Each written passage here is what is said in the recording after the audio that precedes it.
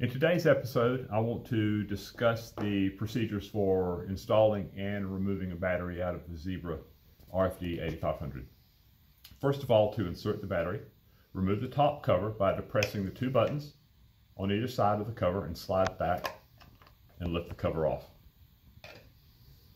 With the battery in your hand, align the three tabs on the bottom of the battery with the three slots in the RFD8500. Apply pressure toward the slots, simultaneously applying downward pressure on the battery.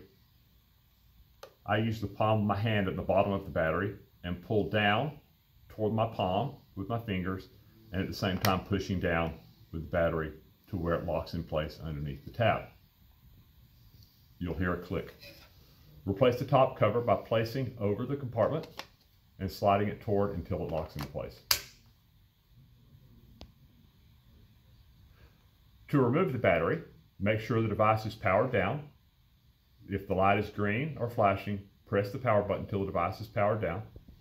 Remove the top cover by pressing in the two tabs and slide back to lift the cover off. Apply pressure toward the three tabs at the bottom of the battery.